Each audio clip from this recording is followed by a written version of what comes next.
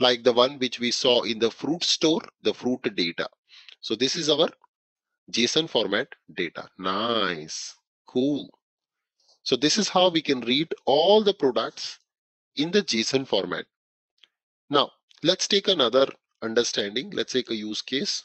I want to explain you pagination. What is pagination? So there was a question also asked by some of you in the past, Anubhav, if my company is using SAP ERP and SAP ERP is containing the materials data, for example. So that material data is stored in my SAP system. So now imagine you have the SAP system and you are storing material data. So this is, one second, just go to the,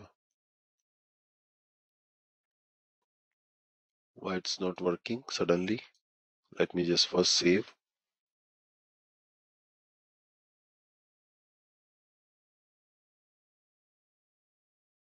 So we want to basically see an example, real-time example, that in our company, we do have the data. Pagination, yeah. So we do have in our company some data in SAP system. So we have the browser.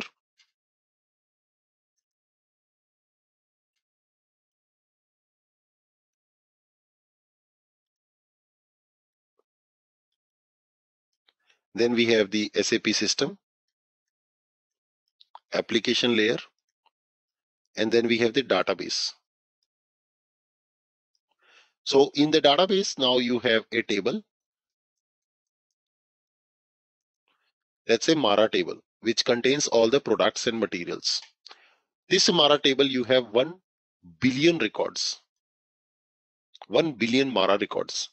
So now tell me, when you run your Fiori app in the mobile or in the tablet, and you say, get me all the materials. And if you try to load all 1 billion records in one shot, what do you feel? Will it load all 1 billion records in your mobile phone? Does your mobile have that much memory? Will your Fiori app be able to display 1 billion material records or not? Cannot, right? It will crash, it will time out. Yes. So what do we do? What is the solution? How do then we build the application? So that's where we take inspiration from the YouTube, what YouTube does. So when you have a video in YouTube, which is of 2 hours, what you do, you play the video, YouTube will start buffering. YouTube will start loading 2-minute video first. By the time user finish watching 2-minute video, the next 2 minute will get loaded. And the next 2 minute will get loaded. And the next 2 minute will get loaded. So like this, the data will be loaded in chunks, small segments. This concept you call it as buffering in YouTube. That a big video is buffered chunk by chunk to play back. Same we can do here. We need to load data chunk by chunk. We can't load all the data one by one. So we need to load data chunk by chunk. This is called pagination. This concept is called pagination. So according to pagination, what happens? We will say the system that please load me just top 10 records. First top 10. First call will go top 10. It will first fetch only the 10 records. Easy, fast, and that's also good because your mobile screen is that big only to display the 10 records. Now in your mobile phone, usually you have a scroll bar. Yes, on the light you have user will touch and scroll down, swipe down. Yes, when user swipe down, you send another call, and now you say please skip the first 10 because those first 10 are already loaded. Please load the next 10. System will go there. It will skip the first 10. It will load the next 10. So this way we load data chunk by chunk. This concept is called pagination to avoid performance problems, to avoid loading problems. And in order to support this, we have the OData services, and there we can use the OData predicates, and these predicates are called as top and skip predicate.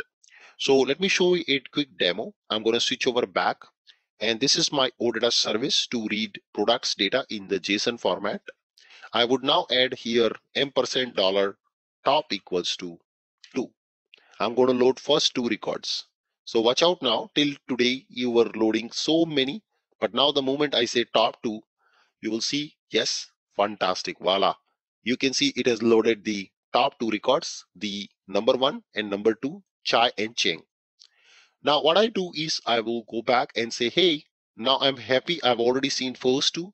Please skip the first 2 and load the next 3 records. So I say top equal to 3, ampersand dollar skip equals to 2.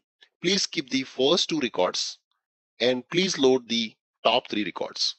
So first question comes is, Anubhav, is this order needs to be respected? No. You can put skip before the top or top before the skip. It's up to you. It doesn't matter. This order here doesn't matter. So I press enter. So first 2 are skipped, and now you see number 3, number 4 and number 5. All the next 3 records are loaded. So this concept is very powerful and is called pagination. Pagination in OData services. So using the pagination, we as a developer get an opportunity to load data chunk by chunk.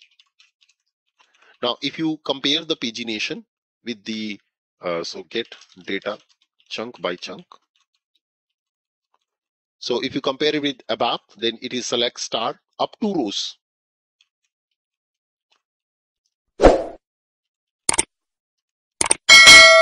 Yes, up to rows.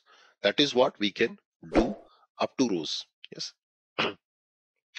So don't you think it will cause a huge burden on database? No, it will not, because it will be blazing fast.